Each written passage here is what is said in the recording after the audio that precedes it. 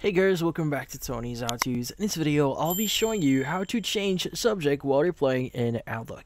Before we start, hurry up and check out these for just under this video. So let's get started. So in this case, you might be wondering how to exactly change the subject while you're playing here in Outlook. Well, doing so is fairly easy, but there are a few things that you need to understand here.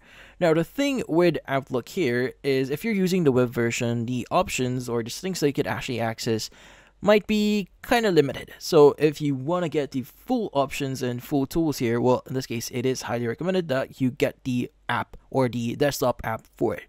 So in this case, how do you exactly change the subject? So in this case, you want to go and look for the email that you want to reply to. Like for example, we have this email here. Let's go and click on reply. Now, as you can see, there's limited options that we could see here. Now, we don't see any option to edit the subject and even change the recipient for it.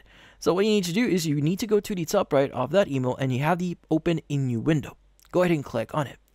Now, this will open this in a new window, which gives you further options to edit your email. Now, if you click on this section here, you now have the option to change the email subject. Like for example, we could just add a test at the very end here, and you can even add recipients in this section. But yeah, so just click on the send button here once you've added your message and edited it. Just in this case, that's about it. So if you found this video, hit the like and subscribe button and watch our next video.